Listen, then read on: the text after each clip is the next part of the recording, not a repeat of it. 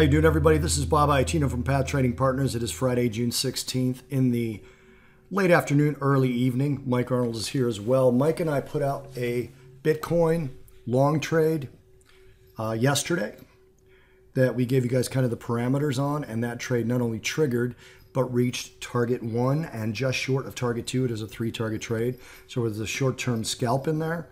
There was a medium-term, nicely profitable trade, and then there's a longer-term investment target involved.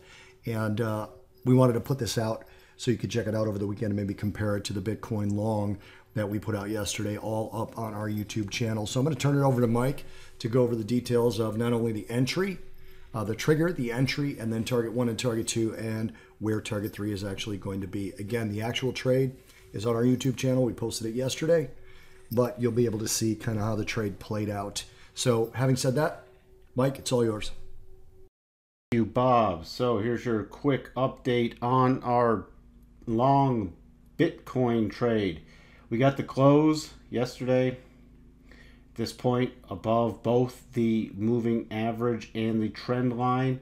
Waited for a pullback, got that the next bar, which pretty much got you in anywhere, you know, around the 23.55 area, or even better, you could have got in, or you could even got in, you know, on the 16th when it pulled back here, because then you can get in these trades multiple times.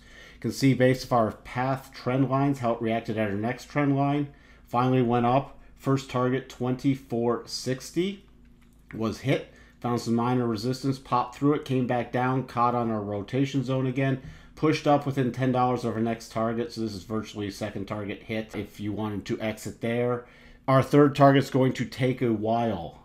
And now you can trail. You could trail and wait for a close below the 21. You could trail and see if the last swing is broken, or you could just hold on. It depends if you're a trader or an investor on this. We're still watching for a longer term target around the 26.50 area, but it may take a while to get there. We're at very significant resistance on our 4-hour chart, and then it's got to break through this whole 25.50 area, which is a prior breakdown zone.